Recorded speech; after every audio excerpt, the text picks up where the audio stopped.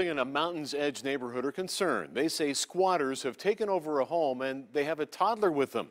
13 Action News reporter Marissa Kinniston confronted the people inside that house. Excuse me, do you guys live here? Yeah, why is there a camera? We're here with Channel 13. We were called in to check this place out. Do you guys live here? Yeah, so, yeah, come on, stuff. Excuse me. The door slammed in our face just seconds after the people inside this home told me yes, they lived here. But according to the Homeowners Association, not legally. According to the HOA, Sierra Community Management, the home is currently in foreclosure. The HOA says the people inside even have a fake lease.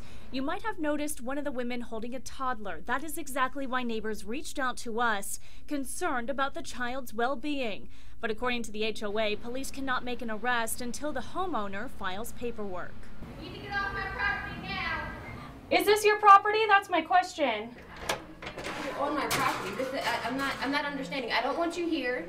Well, my question is it your property? Yes, it is. I have a lease. It's my house. I pay the bills. The bills are in my name, so y'all need to leave. I've dealt with this since I've moved to Vegas. Y'all need to leave. Can we see that? You're a reporter. Who are you? Nobody. Bye. I did call Child Protective Services to see what their involvement is in the case and if they are working to remove the child from the home, but I haven't yet heard back. Marissa Kinniston, 13 Action News. And we will stay on top of that story.